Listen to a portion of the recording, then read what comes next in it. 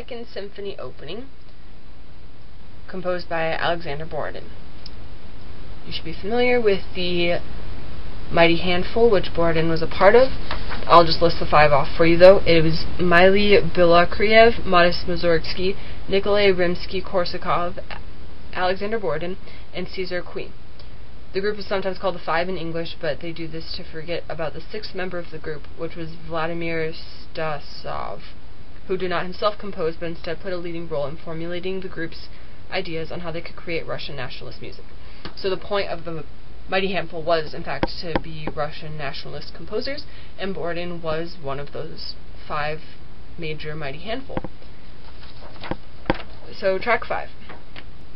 The symphony begins with an imposing opening, a unison line for the whole orchestra. The key is in B minor, but this is by no means obvious from the first phrase, which contains 2 notes foreign to the key. The phrase is then repeated with a new continuation that takes us into the key of D major.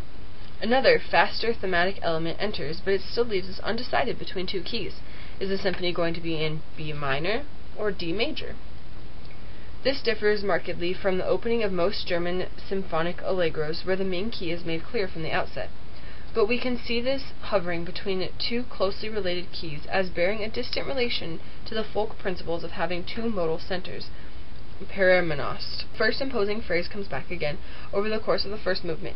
It will return several times with ever more grandeur and played in longer note value augmentation.